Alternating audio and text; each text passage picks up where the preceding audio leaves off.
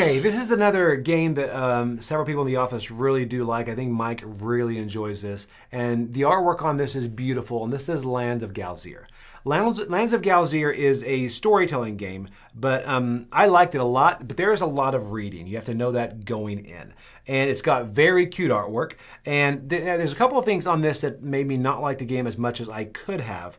The upgrades are very limited because you're moving that little piece around and you're just changing around your dice pool. You're never adding more dice or whatever. You're just changing the ones you do have. So you're not upgrading, you're kind of side grading, and you're kind of more pinpointing into what you want to be focused on, because you can lose one area to gain another. And although I do like that kind of thing, but I do kind of miss the leveling up feel.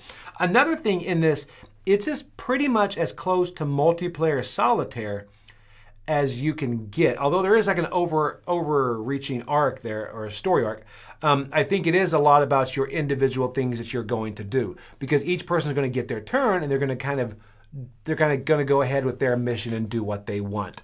So it really felt a bit like Skyrim to me, the game, because it felt like everyone's kind of doing their own thing. And if that doesn't bother you, then you're going to just adore this game, because it is great. It is fantastic. And I love how difficult it is, but also how short it is, because these things can really go hand in hand. So if you like that style of game, definitely check it out. There's a full review here on the channel. I was fine with it. I thought it was good. I gave it a 7. So I did enjoy the game. I would play it again. I won't seek it out probably, because there's a lot of reading in it, but it is a beautiful game and it is fun at the table. If you haven't tried it, try it. It is Lands of Galzyr.